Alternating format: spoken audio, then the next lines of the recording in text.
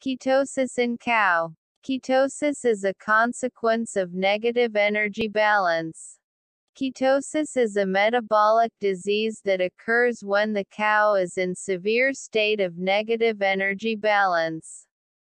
In early lactation, all cows are in a state of negative energy balance, however, the magnitude of this can vary.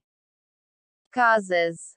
Ketosis occurs in cattle when energy demands are high, milk production exceed energy intake and result in a negative energy balance. Ketotic cows often have low blood glucose or blood sugar concentrations. Symptoms: reduced milk yield, weight loss, reduced appetite, dull coat, acetone or pear drop, smell of breath or milk, fever. Some develop nervous signs including excess salivation, licking, aggression, etc. Treatment.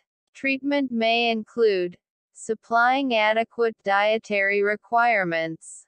Intravenous glucose or, if used as the sole treatment, relapses will occur. Also give repeated drenches of propylene glycol or glycerin. Corticosteroids. Gastric stimulants to increase appetite. Supportive therapy. Treatment of ketosis is aimed at re-establishing normoglycemia and reducing serum ketone body concentrations.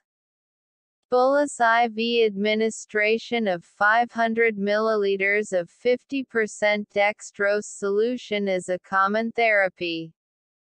Prevention. Some feed additives, including niacin, calcium propionate, sodium propionate, propylene glycol, and rumen-protected choline, may help prevent and manage ketosis.